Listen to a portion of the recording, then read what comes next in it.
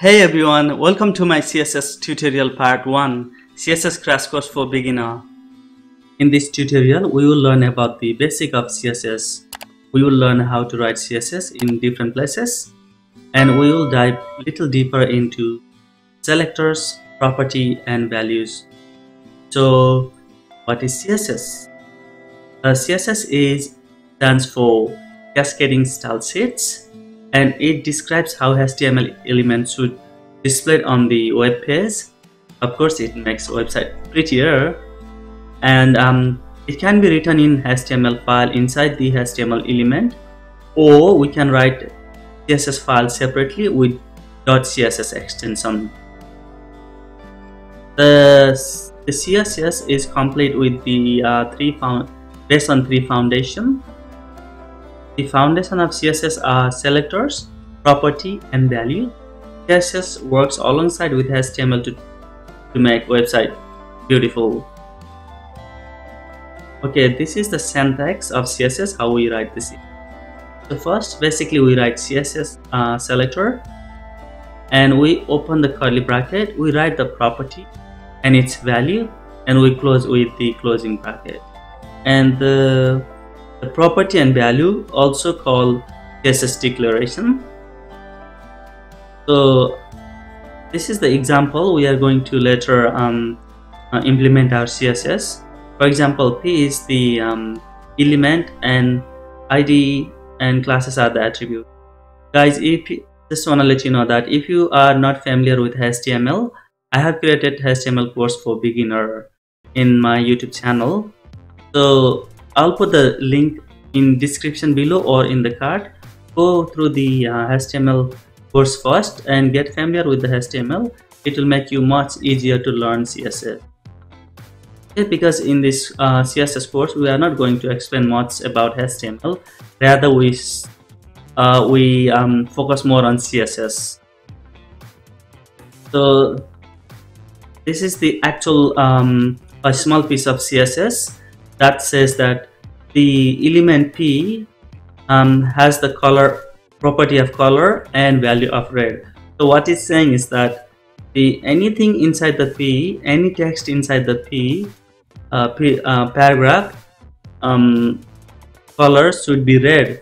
So if we use this syntax for this example here, see this paragraph with user profile will be in red color. We'll look into that in practical soon. So there are three places we can write CSS. One, inline, where you write HTML in the element directly, and number two called embedded CSS, which is basically you write on the top of the HTML file, and the third one is the external CSS file, where we write separate file for CSS and the file extension should be .css.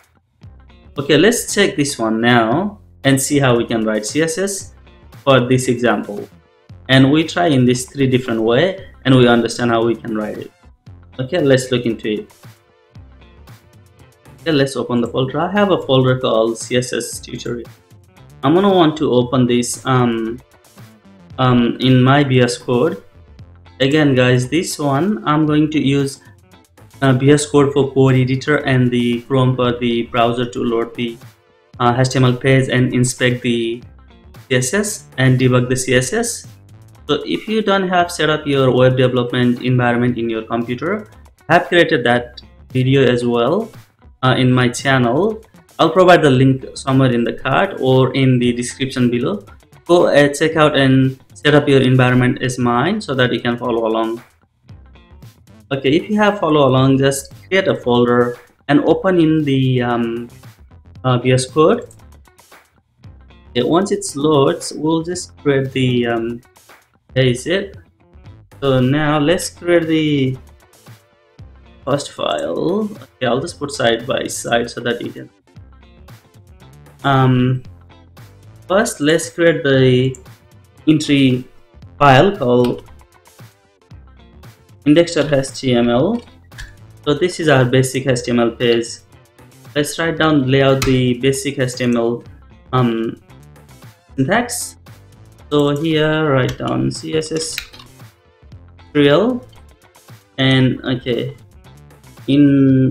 let's save this file and just right click on it and use the open with live server.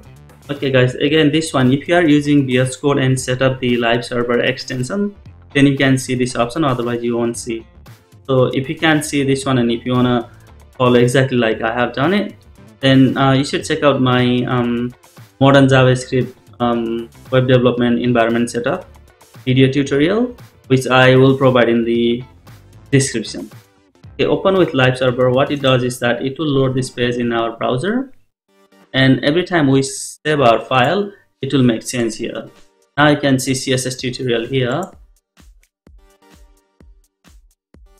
Okay, let's write down a paragraph is like similar to our example. So I'll just quickly write paragraph with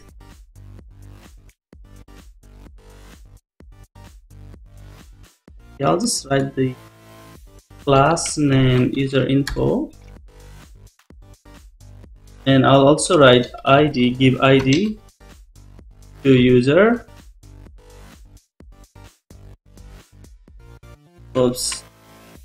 Okay, here I'll just say user, sorry. Okay,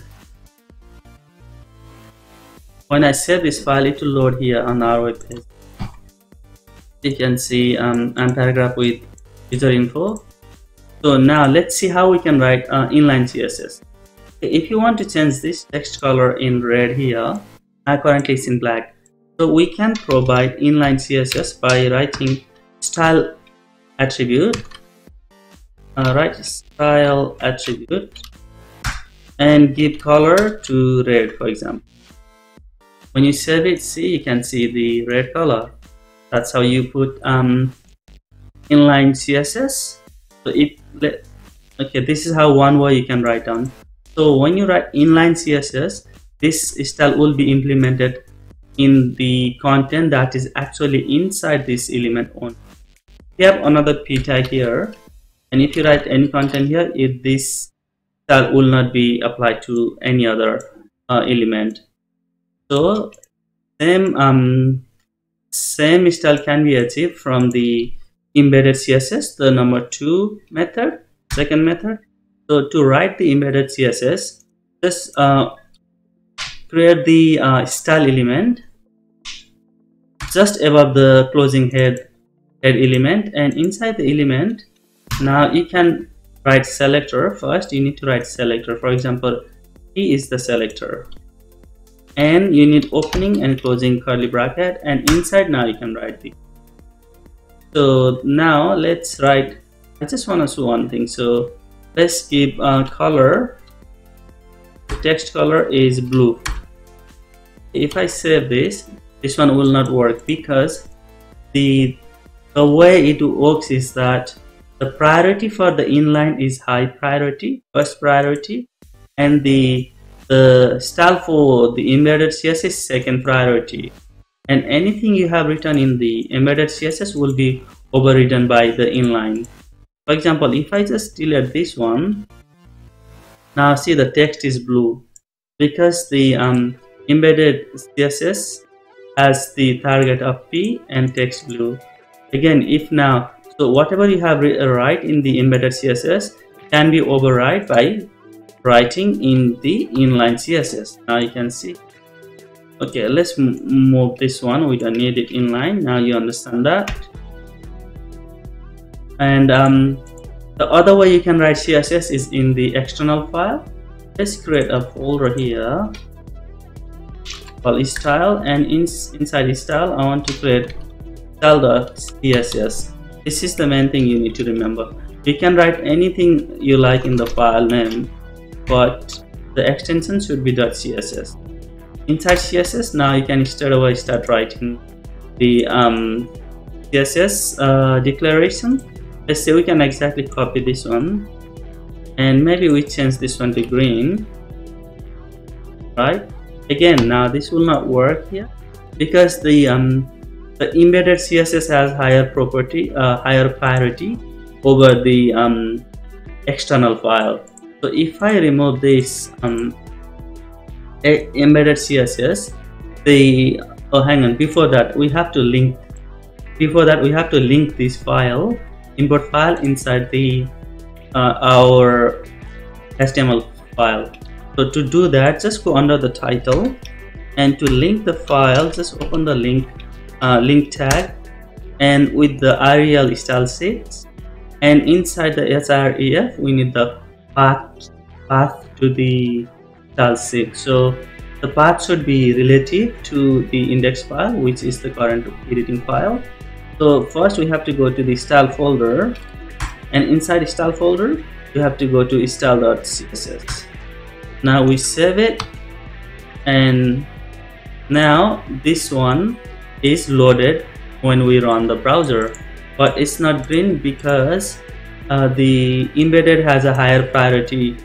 Embedded CSS has higher priority than the external file. So we can test that one by removing this. So let's comment. I just want to show you how you can comment.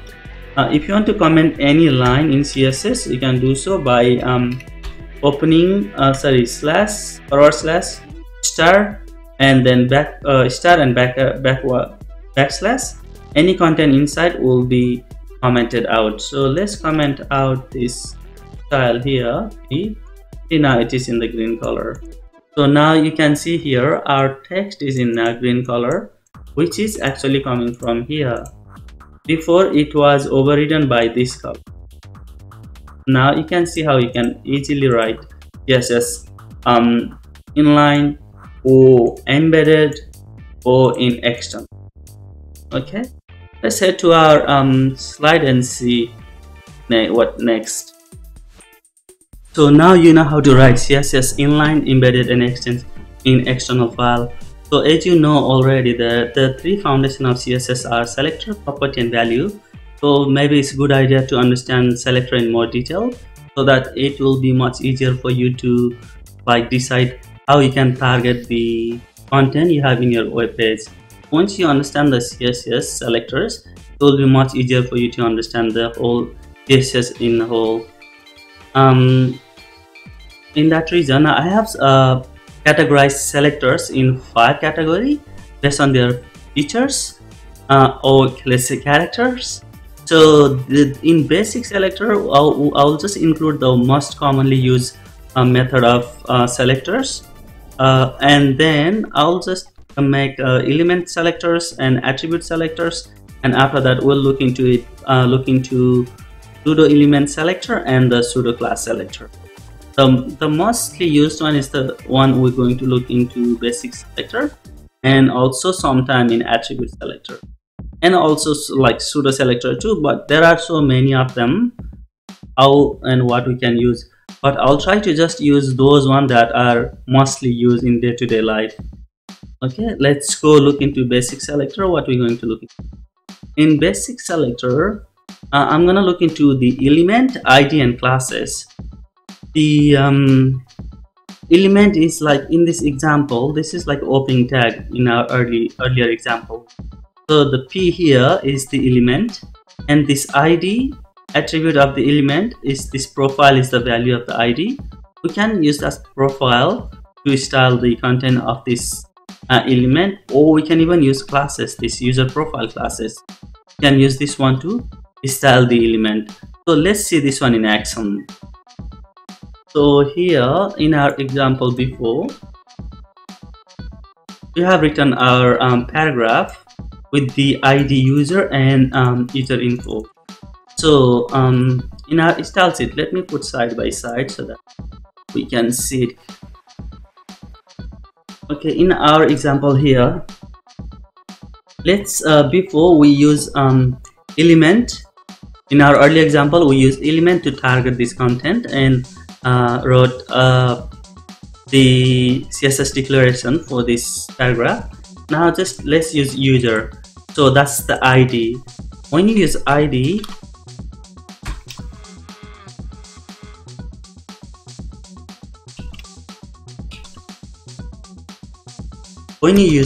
to target the content, you always start with hash and type the ID value, which is in our case this user. Make sure there is no space between the hash and the ID value, or there is no space in the value itself, or try not to use number in front of the ID or any selectors. Okay, so that means this is targeting this whole element. And inside, what do you want to do? Maybe let's say keep the background color. For example, I want to give the background color black. See, now you can use ID to target the element, and now you can give the background. So you can write down background color like so, or you can just only write background alone, and it will still works. So now if you want to use class to target that element, we can do so by starting with dot, period sign, and the value of the class, where there should not be any space between the period and value, or in the value itself. So inside here you need opening and closing again bracket, and inside there now you see what CSS you want to implement here. Maybe let's make the font size a little bigger.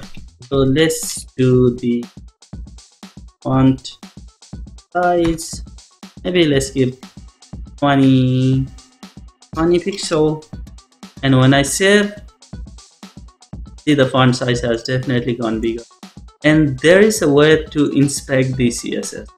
So if you want to see like whether this one implemented here correctly or not, you can always see by right click on the page and to the inspect, and here you can see the element section, and at the bottom you can see the star section.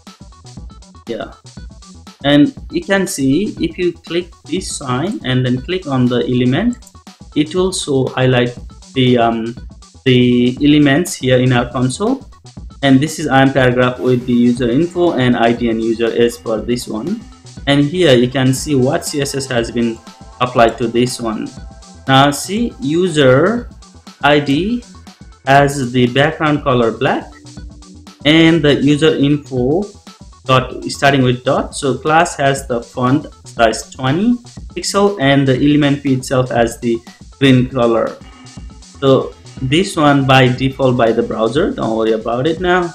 So these are the one you have written, which you can confirm here, similar this one here. So if you see like this cross here, that means this either invalid, this is either invalid CSS declaration, or this one has not been applied here and something else has overridden here. See, now if you untick it, you can see like whether you can whether it's working or not. Just to test, you can actually edit the style here to make some changes here. For example, if you are using green color here, you can simply change this one to value to maybe white, and see it will change here instantly. So but when you refresh the page, it will go back to what is the original value coming from your file system. Okay, so this is, we're going to look into this more later on. So this is your one of your common place to come and keep checking every time you use CSS and you want to like debug the CSS. Okay, I'll just close it for now.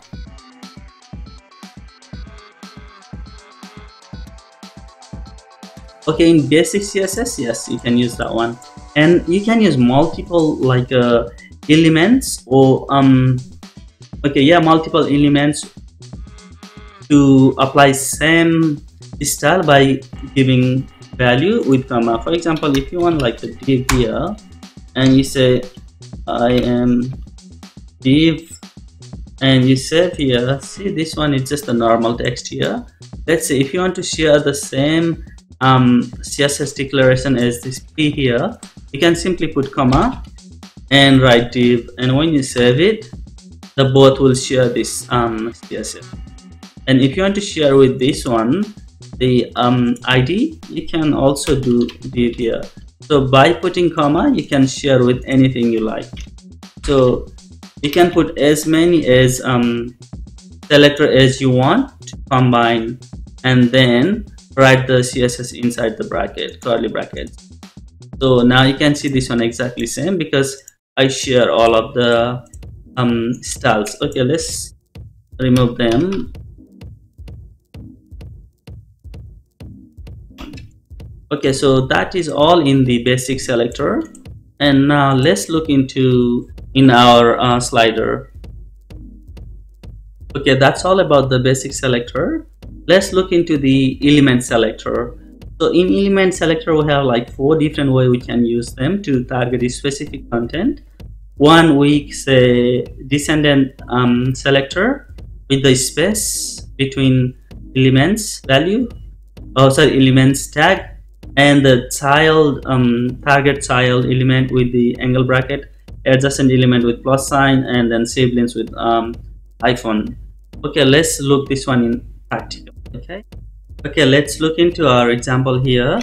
Attribute. Okay, that's like the attribute selector. So in attribute selector, for example, let's get our link here.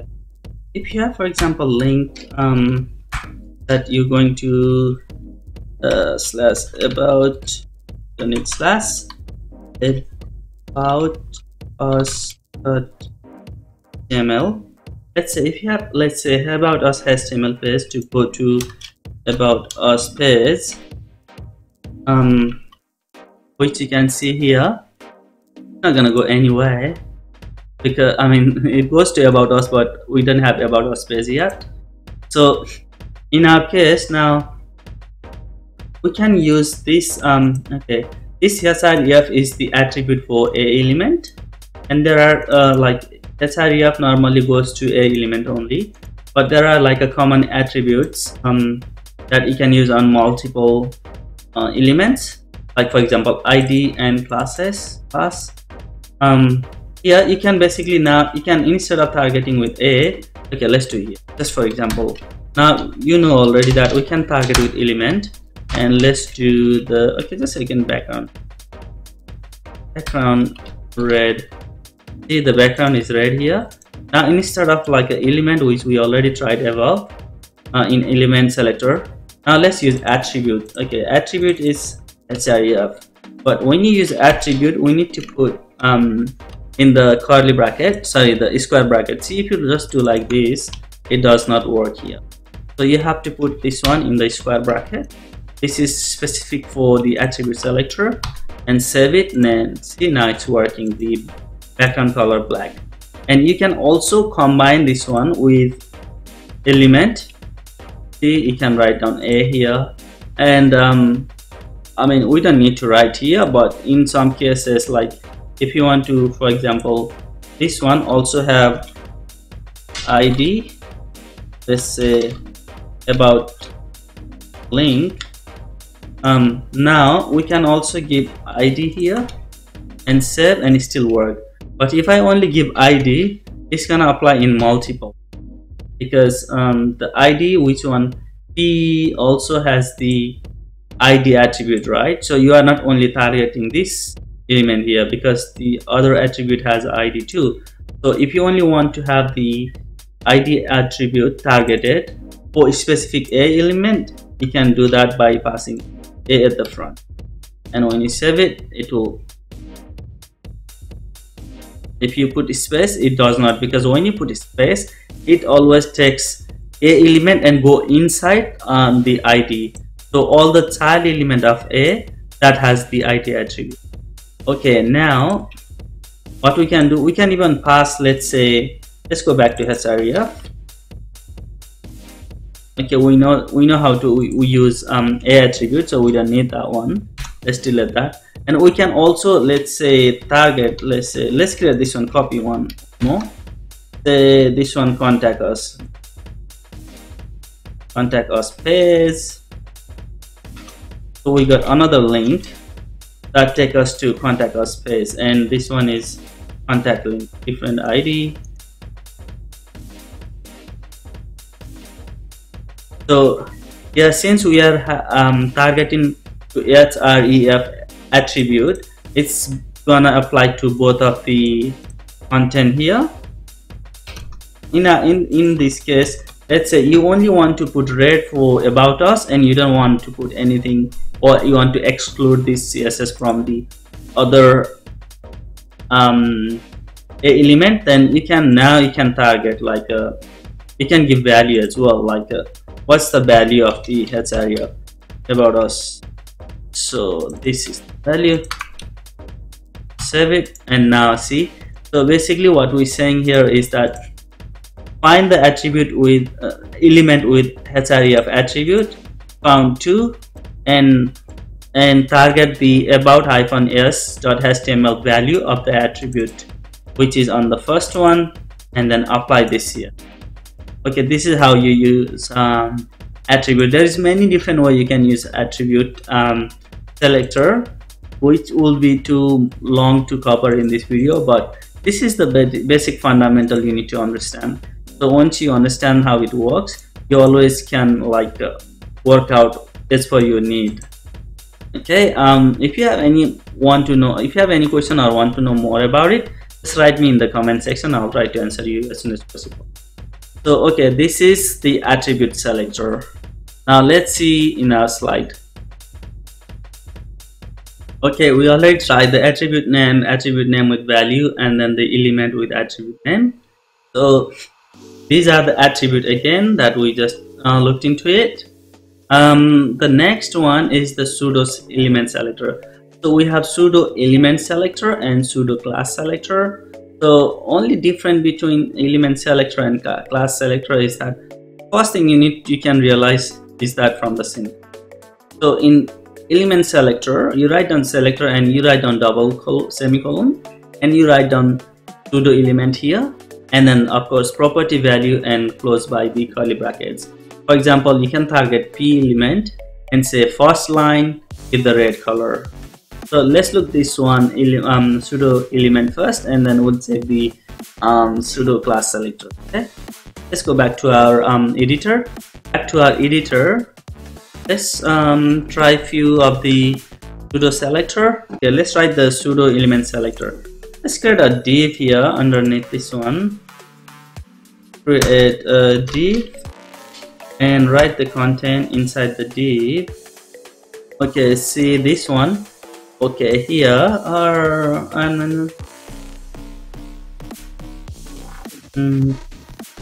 maybe. Okay, I just want to write this one first. So here you see selector here. Now we can target this element. Okay, we target the div and use the pseudo element by providing double colon, and you can use one of the few options we have here is like a first letter. We can basically style first letter only, which is in our case S here. So what we want to do here with that S is that maybe make the color red, and also give the font size, make it little larger, maybe give 2 extra large, and when you save it, see now the S gets larger and then the red color.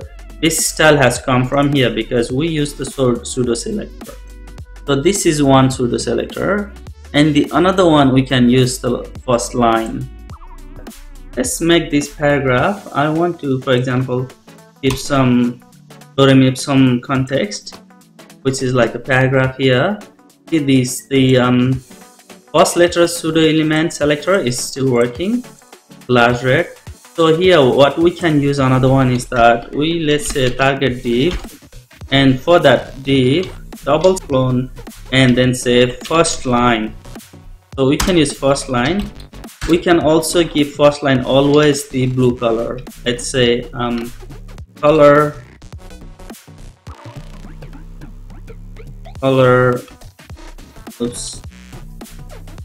blue. See the first line, you can see here blue, regardless how many text comes in one line. See, the first line always have a blue color. Okay, I'm only using here color and the like a font because I just want to get you understand the selector first, and then later on we'll go to the more little more deep into the property and values. Okay, let's okay, here now you got the first line, so this is another one I wanted to show you. And okay, let's make this line little shorter so that we have our page. So one is first letter. You can implement any CSS you want. Similarly, you can use first line to the element selector. And now we can also use another one, use, let's say again div, and we use the another one called selection. So it's saying that when you select this paragraph, what do you want it to happen? See, now you can see like a light blue color is giving background color and the text is white. Now we can completely modify this the browser default value. So inside here on selection, we want maybe background color, give yellow, and the color, font color. Okay, let's save it. See, now when you select it, it will become background yellow. And you can change the font color as well. Just give the color, let's do the green. See, now when you select it, the color is becoming green. So this is basically overriding your browser default value. And you can also provide this element selector without targeting any specific element. But when you do so, it will override to all the text which is on the page. Now I can do same thing with this one. See, now has like a background yellow and green color. So let's put back div here. So this one is back to normal, and this one got the new values for the background and selection. Okay, and another one commonly used are the after and before. So that's saying div, let's say before. That means if you want to add any content before this element value here, it will add in like whatever you put here, div before. Let's say content. I want let's say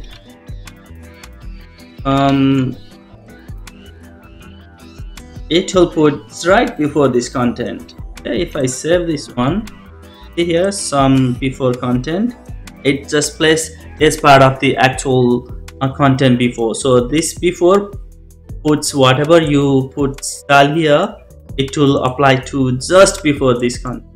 And you can do after as well, similarly with div after, and then opening closing bracket. And you can even provide like an image, for example. Let me get this one. You write down content and then give the URL, content, and give URL, and you have to write the URL of the image inside the brackets. I just got something from internet, nothing really, I don't know what's that. See, now we have this image.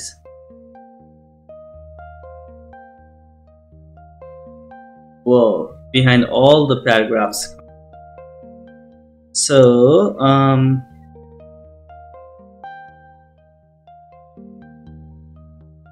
let me show you bigger. Okay, I don't want to resize now. We'll look into that later. See, now this one actually some before content is coming before the actual content, and after the actual content this emoji comes. So it's same thing happening here as well after the paragraph here. Let's minimize this and just leave as it is, okay, for now. So you can do that in after. So these are the I think this is pretty much all about the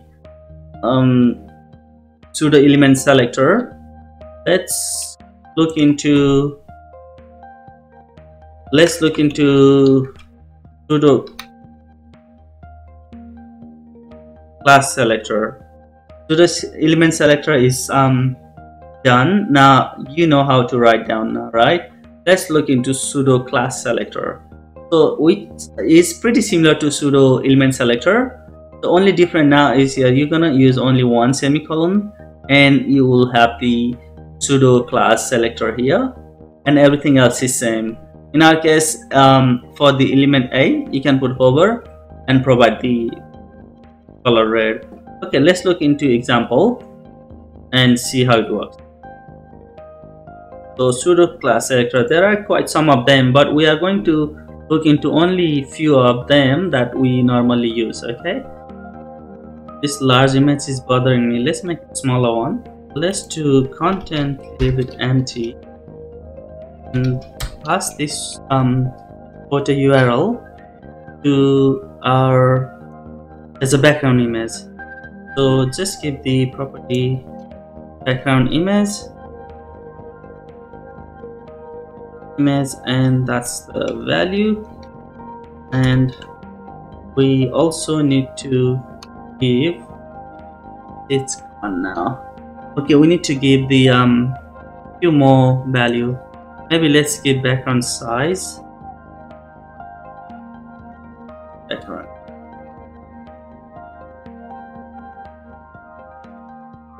background size, maybe 15 pixel, and then display will make it in inline block.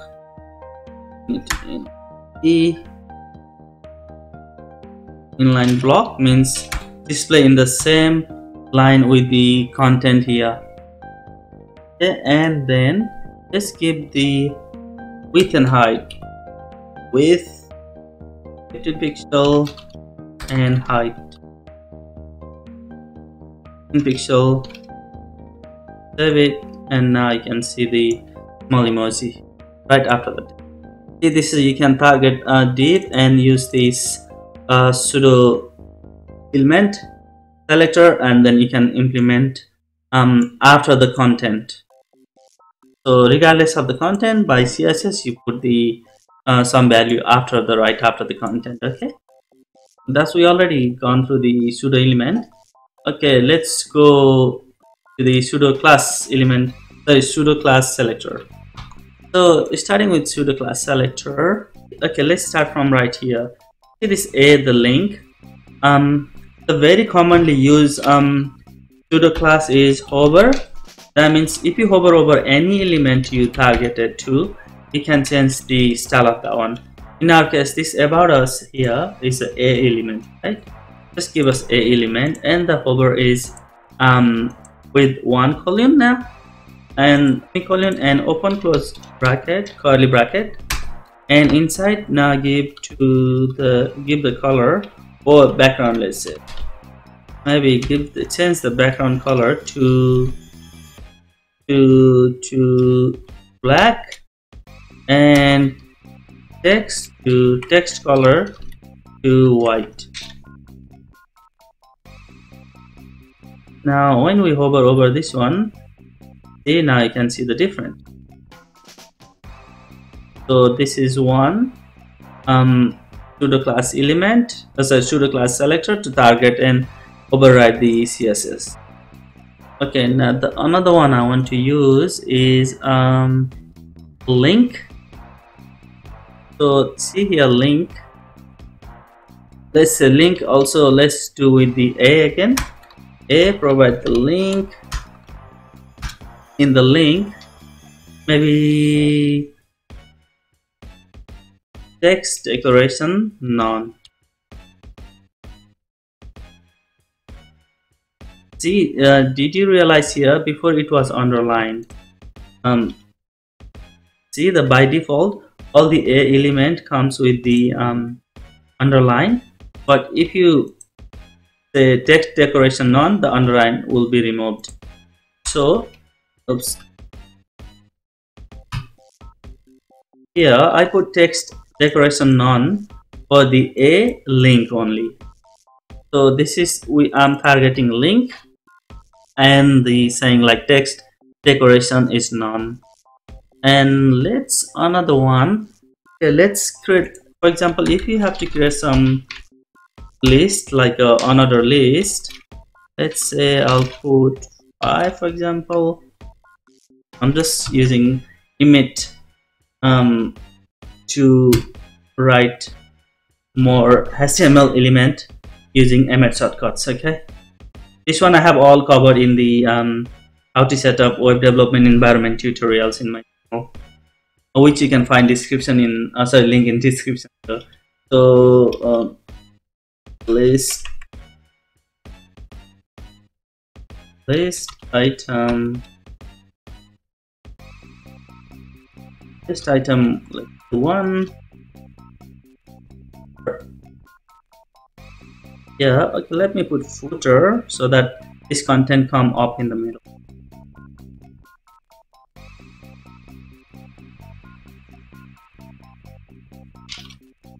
I'll give minimum height maybe 400 pixel so that it goes up a bit. Now we'll come. See? Okay, so if we have, let's say, a list item like that, we can target like each list or alternative list or last list to modify the style. So let's start with the li. Let's say first child, maybe first child.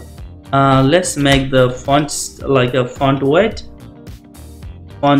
maybe 900. Save it, and now say this is more like a bold, so we can target the first item and apply CSS to first one. We can do similar to the last one as well, just simply changing last child. And what do you want to do? Maybe last child, let's make it font style italic, maybe font style italic, and save it. See, now this one is now italic. So we targeted to the last list, last item, last child of the li using pseudo class selector. Okay, and let's do 2 more. So you can target okay,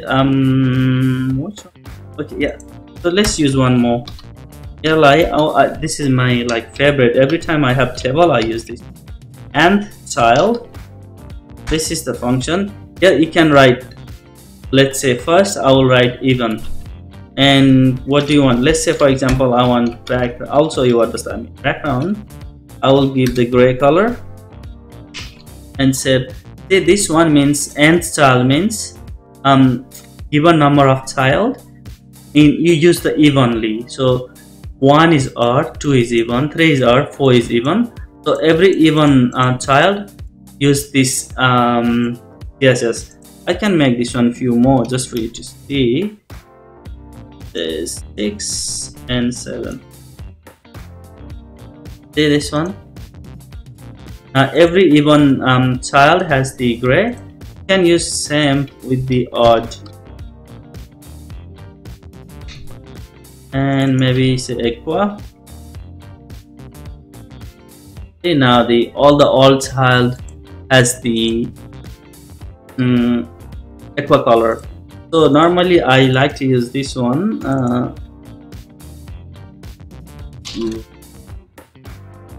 light gray. So this is for the, basically you can use for the table, like a strip table. This will come very handy. I mean, I like this. The end child pseudo class selector. Okay, there are quite a lot of them. I think you can just Google this pseudo class selector.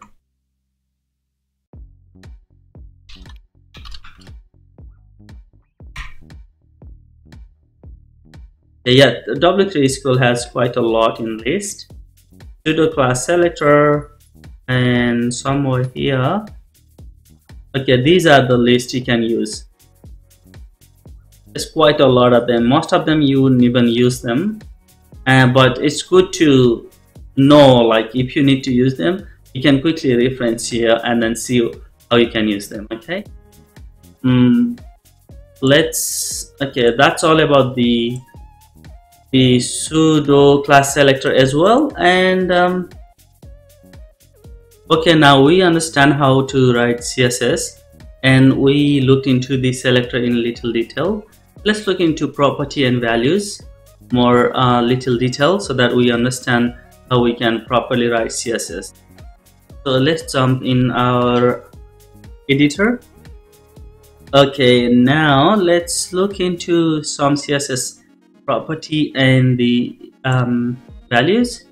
I'll just write down here because we've been writing here only few, like a font style, background color, and so on. So let's go a little bit more detail and look into commonly used property and values. Let's write down CSS and values for your reference. Let's first look into color. Let's see what you can do with this color property. Let's create a section. Yeah, section inside I want to give free property and values. So okay, for this property and values, let's give a color. There are a few ways you can use color. Okay, so you would just want to target with S3, and for this S3 maybe give a class name so that next time when you use S3 we don't collide the CSS. So property and value PNV, that's the class name. So dot PNV, so that's the combination you use to target this one as a selector. And now let's give the first thing I want to give color red, and the background color black. See, and save this file. So here you can see the new style coming from here. So till now this point we are only giving red name. So you can use two different ways. You can use hexadecimal color. Okay, let's search for hexa color and maybe just hexa color for there, and see, this is the hex. See, these are the color, right? You see this has a number. These are the hexa value. So you can, let's say in our case, red color. Okay, this is, let me write red, and okay, this is the hexa value for red color. I can here in our example here, the red, I can write red, or I can use hexa value. Save it, still work value, and we can also write RGB value. If you want to know the RGB value, you can do like this. Go to the context, right click to inspect, and then here just click on this one arrow, and this pop-up window come to show you the color. Now you can select any color you like, and you want in hexa or you want in RGB. A is for the opacity. If you want to make transparent, like leave A for now. So if you want hexa, just change hexa, or sorry, the RGB A or HSL A or the hexa. Okay, you can use any color, any format of color you like. So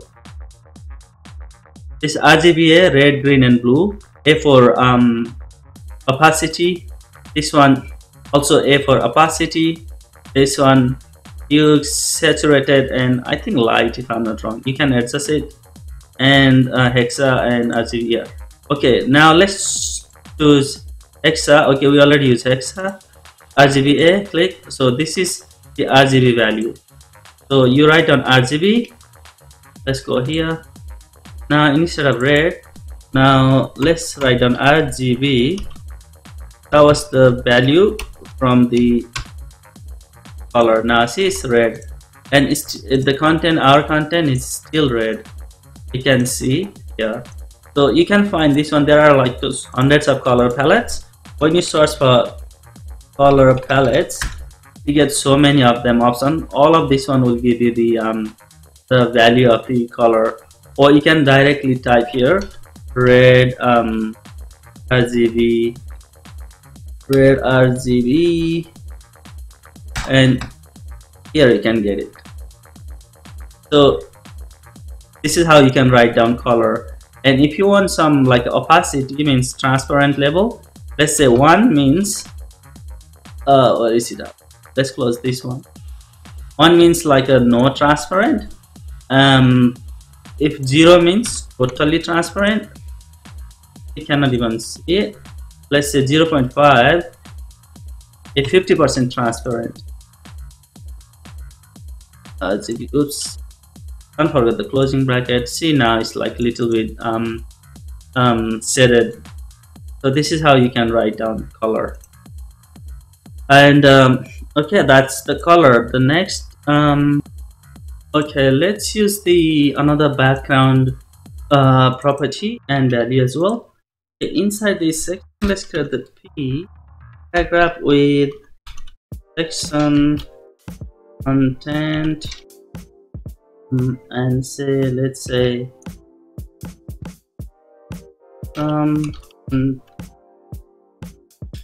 here, maybe some content here. Okay, let's give this background. You can even use like an image as a background.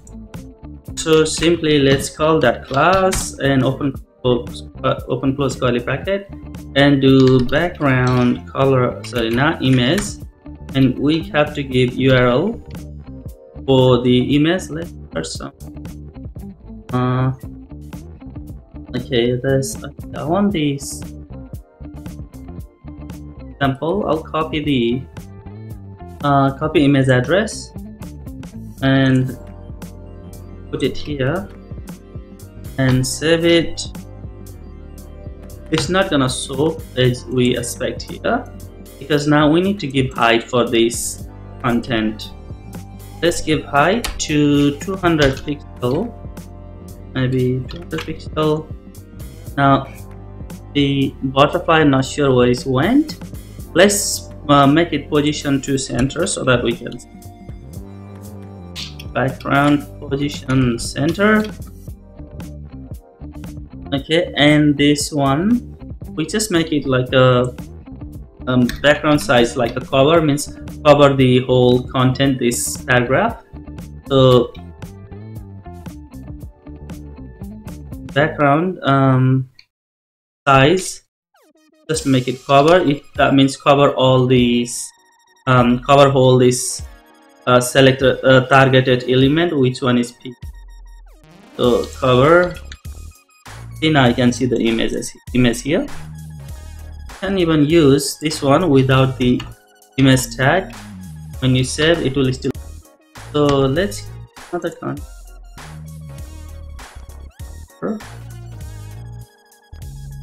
Another content. Another. Let's see.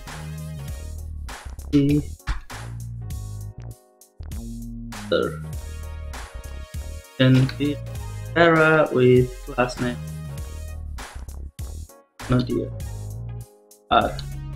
You can write anything you like, but whenever you like class name, try to make it meaningful so that you know where you have used it.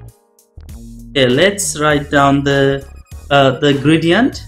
So we can make like to mix the two different color to make it like a gradient in for a paragraph. The way you write gradient is like basically first you say background,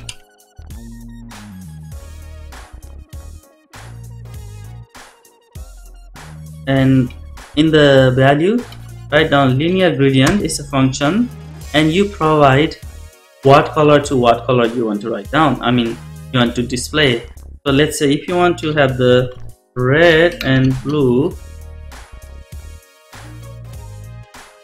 some here, and maybe I'll just so that we can see 100 so and Save this one. See, maybe we don't need this. Let's make it 50. See the color gradient from top to bottom. By default is from top to bottom.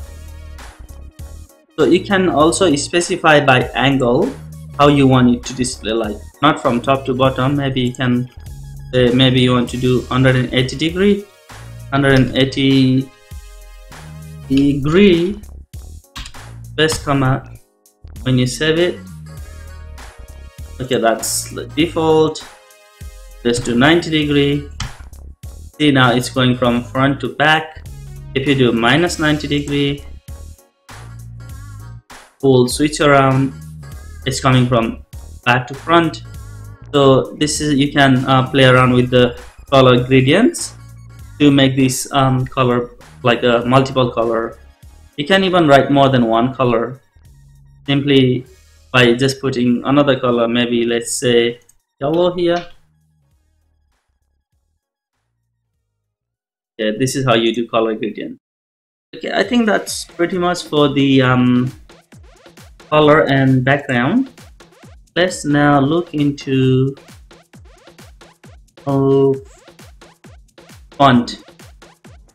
Okay, with the font, let's first thing I want to show you how you can use like import another font to change your like a default font. This default font is called Safe Font, that is used by Google. If you want to understand more about Safe Font, simply just search for fonts, and then probably W3 is cool. Have like all information about it. So like yeah, font family basically Time New Runs, Time Sans Serif. So these are like a safe font our browser uses. Like basically when we import any like a custom font, and sometimes if internet cannot load those custom font, the font style will fall back to the default one, which I'm gonna show you in a second. So let's bring some fonts from Google to Google font. I like the robot one. Okay, yeah, let's get this font. So I want this one, like by default use this. Select, it will give you how to embed. So it says first you copy paste this link in your HTML inside the header section. Remember where we added our external CSS here. Just write down just above it and save the file. And after that we need to specify the font family. Copy this person, and now in our style sheet, let's go all the way on the top because we want to apply this font style to every text written in the page. So to do that, just write down star, open and close curly bracket, and write the font family. Okay, I haven't saved this file yet. You can see here. Let's check our page. See the difference. Okay, this is our default font. When I save this file, you can see the change. Okay, let me save it. See, now font is much better looking. So the font style is changed to the Roboto. Okay, you can confirm that one by clicking on our inspect, and here now see font families Roboto, sans serif. If you untick it, it will change back, fall back to our default browser safe font. Okay, but when you refresh the page, as long as it can load the font family from the Google font, it will display that. Okay, that's for the font importing. What about the manipulating fonts? Now let's go all the way down, and for font, okay, write one more here. Let's write another paragraph with class name font me, can be anything. So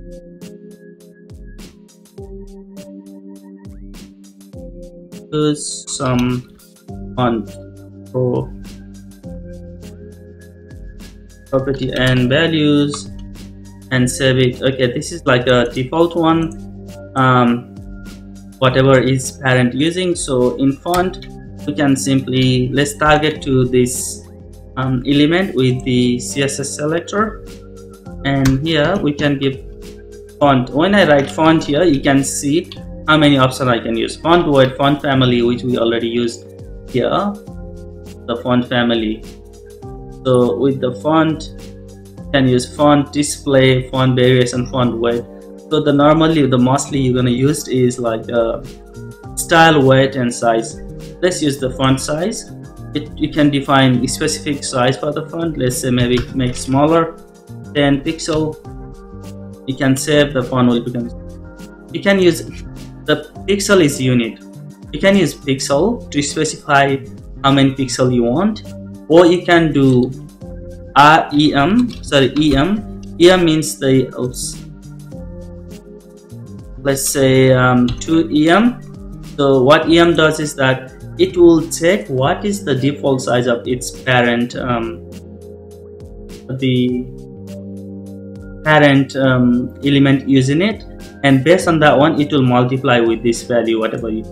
If you put 0.5, it will multiply the actual size of the parent element using font size, and then multiply with the 0.5 and puts the value. So you can also use R. Okay, if you use rem is like a root em. So whatever is the font size of the root element, that will be based on that one. Now if the root, basically root element is, let's say 16 pixel, so if you do 0.5 times rem, it will put only 8 pixel for this font size here. So this is the unit. Another way we can change the size of the font. And another one, we can use font weight is bold or thin or italic or bolder. Let's say bolder, and maybe all this, so we can see bold, font style, italic. Okay, so that's the font. Whatever the, you can use text as well. Now text has its own properties. Now you can text transformation. When you do transform, you can do all lowercase or all uppercase. If I do uppercase, it will make all uppercase. There's another one called text decoration.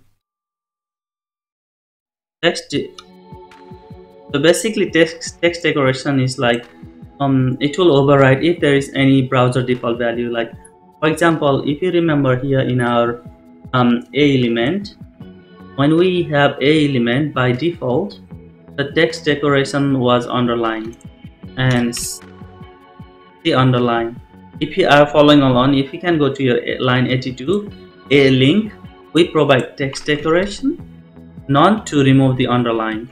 So that's another the property for text. We can use another one, text align. Text align, you can put like center or at the beginning or at the end. Let's write center to write the text in center. So see, no matter the screen size, the text is now in center. So that's another commonly used one. Okay, now that's the font and text. There are many more. You can discover that one. Now let's look into maybe the padding and margin. Let's create one section where I'll write h3 heading level 3 and some content div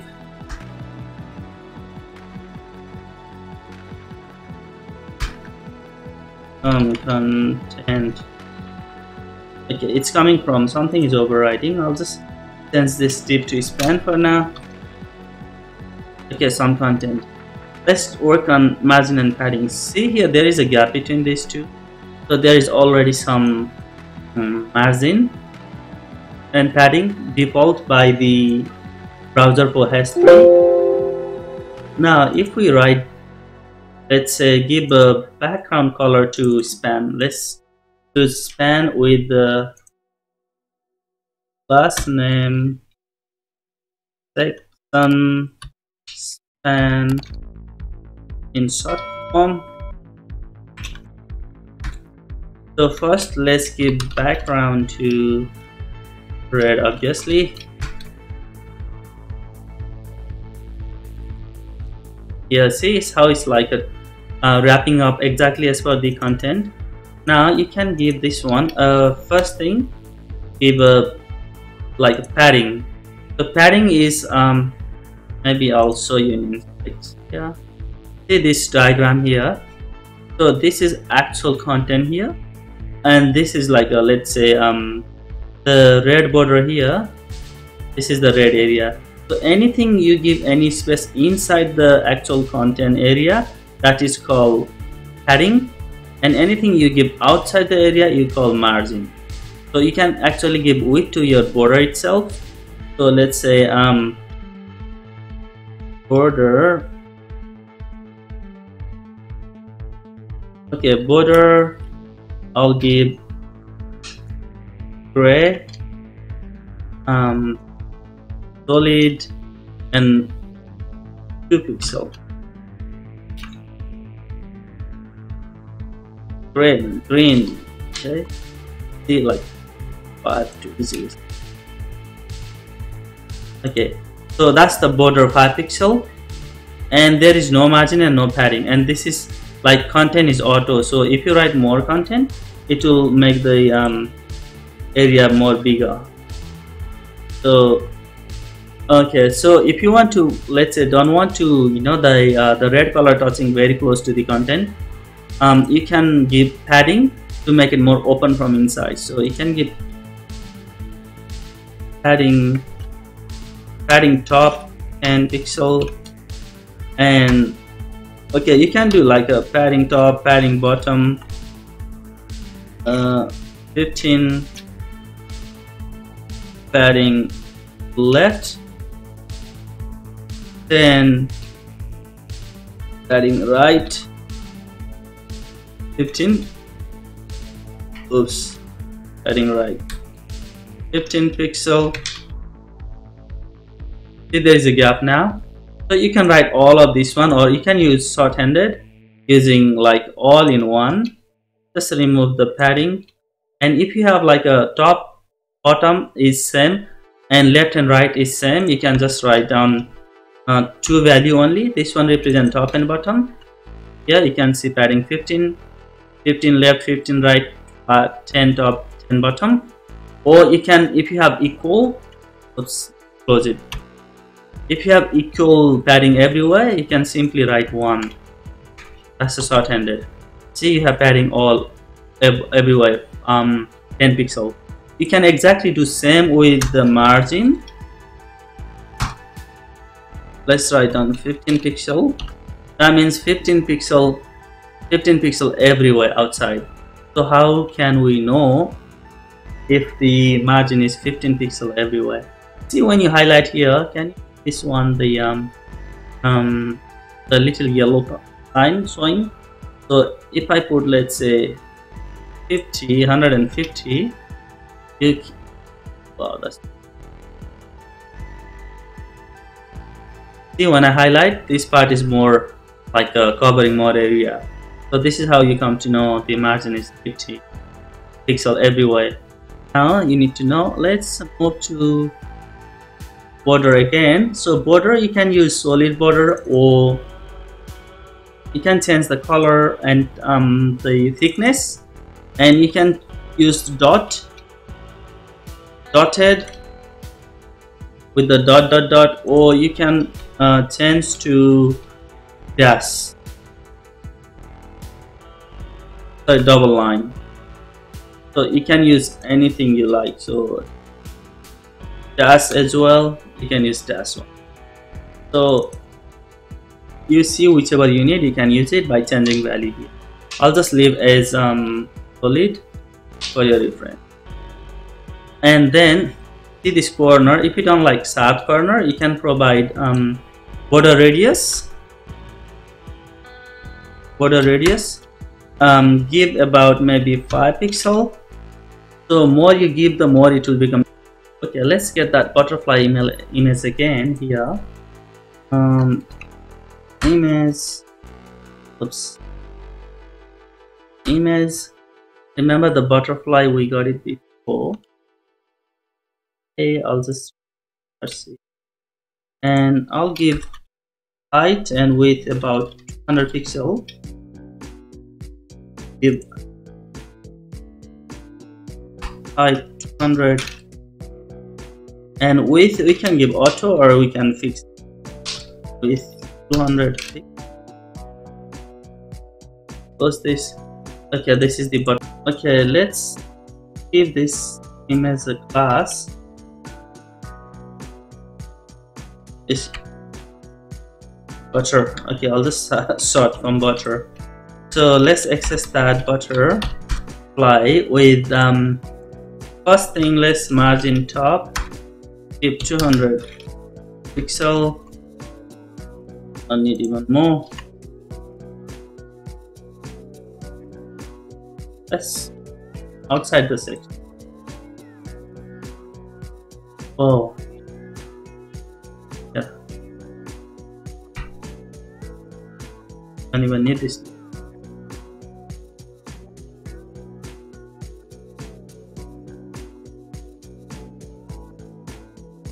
Okay, now let's make this one circle using border radius property.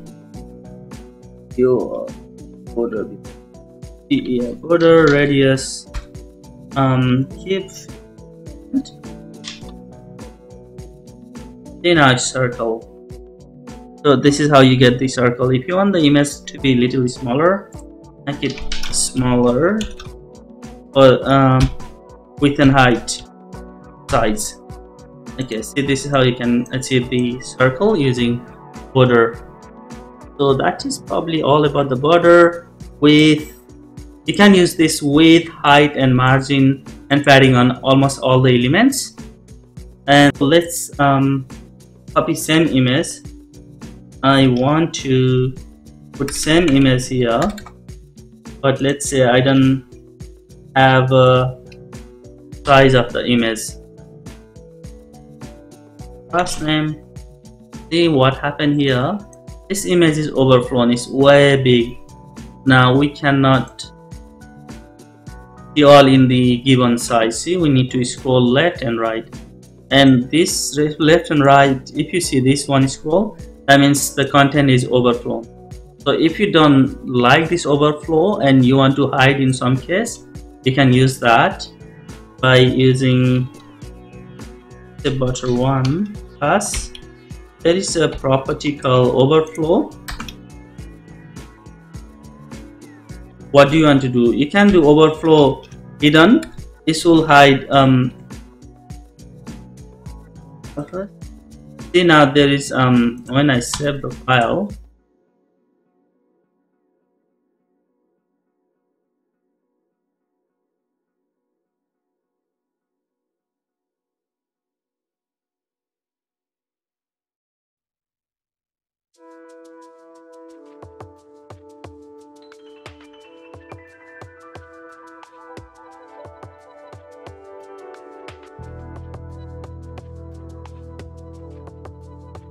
see, the overflow is now the scroll is gone, because now the whatever is deep is always as per the viewport size, and any content is overflowing. If I, let's say, comment this out, now see, you have overflow.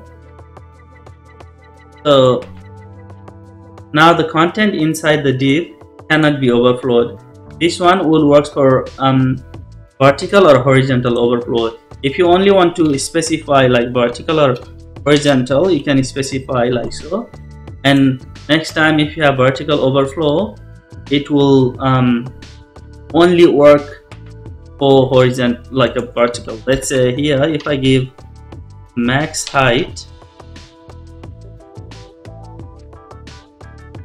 300 pixel, see now there is an overflow scroll.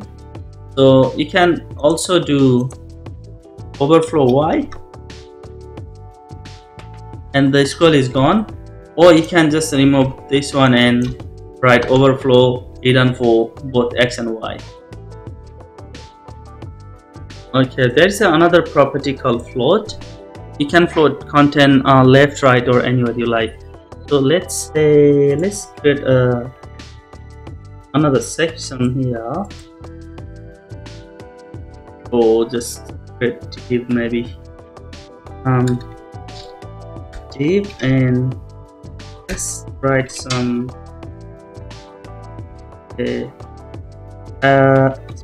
and float me some content before. Okay, how about we give p? Okay, it's keep overriding from the all the p before, so don't worry about the background here. So we write down p paragraph and inside the float me. So let's give this spam class float me.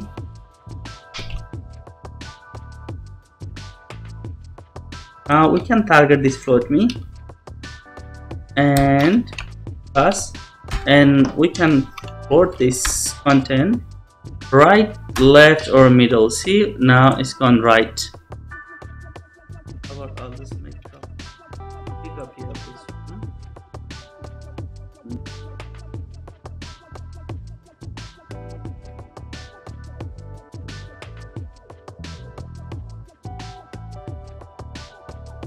So margin right 50. So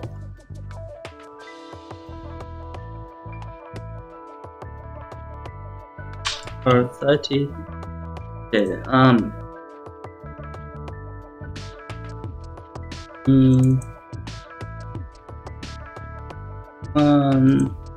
2, 3. Way too much. Okay, here let's make this. Okay, so I said the one float me, they all float me. So if I just do float me, the float me one is floated to right and the other 2 and 3 are on the left. We can use align called align self. I'll give this one to float 2 and float 3. Maybe not here. Let's change this paragraph spam to paragraph. Here we don't need straight line. So okay, here, and if you want this float me 2 goes in the center, we can do so by using this class name and say text line center, and we'll go to. You can also give margin to this one to put little bit left if you want. Class name like margin left. See, now it's little bit far.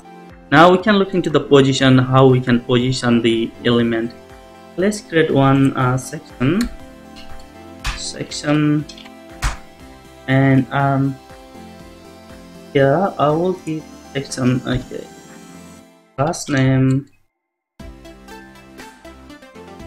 I don't know, it's 5 for now.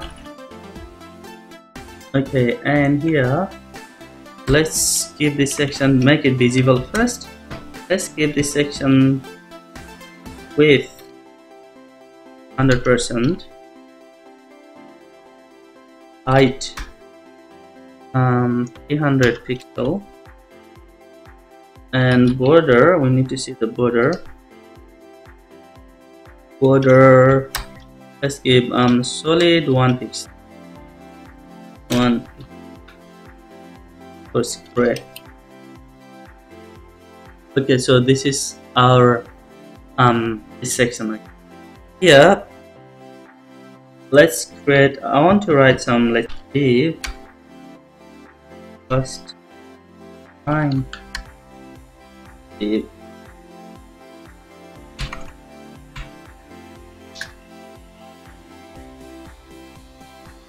See, they both are like starting from right. Where is it?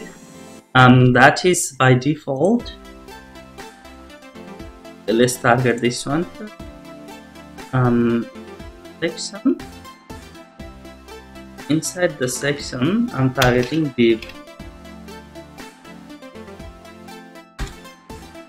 So by default, they are in relative position.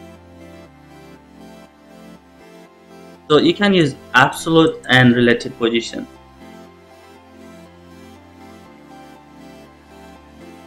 So what happens when you use absolute position? The content will try to go and start right to where it is started from its parent element. If parent element has defined whether it is absolute or relative, it will relate to that one and then position the content itself. If there is nothing has defined, no parent has defined the absolute or position. If parent doesn't have any position, then whenever you provide position absolute, it will try to match to the root element of which is HTML element to adjust the content. So here I will write down position relative. See, when I do absolute, it starts from right where it's starting from, and if I do relative, see, it will like create the relation between the parent one and it will keep some distance.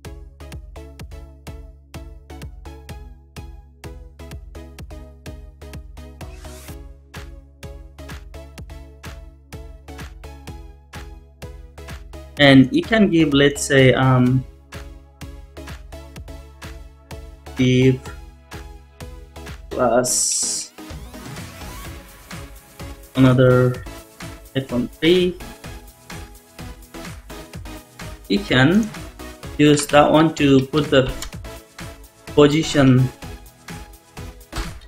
fix, but from top I want, let's say, 200 pixel down.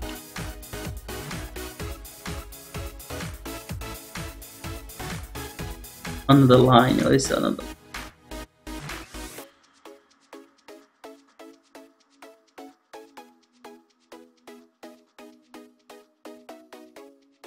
Okay, this is like a div is overriding the previously defined CSS. So just in this case, use this one span maybe for now.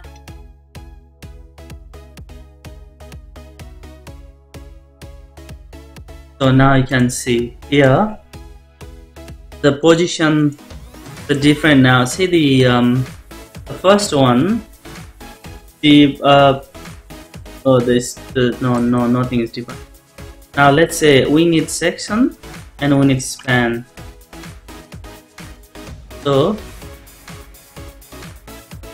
this is when you define the relative, and when you do absolute, see, when you do absolute, it is starting right where the parent started, parent element started from. So if I do the relative, it's going a little bit away, trying to make some relation with the, relation with the parent's element. It is taking like on the floor. So it's not starting right from where the parent started, so it's keeping some relative position. And with the fix, let me see, you can like define top and left and right to define the position. So this one is 200 from top, so let's make it 50. So 50 pixel from top, and then this space coming because of the relative position. So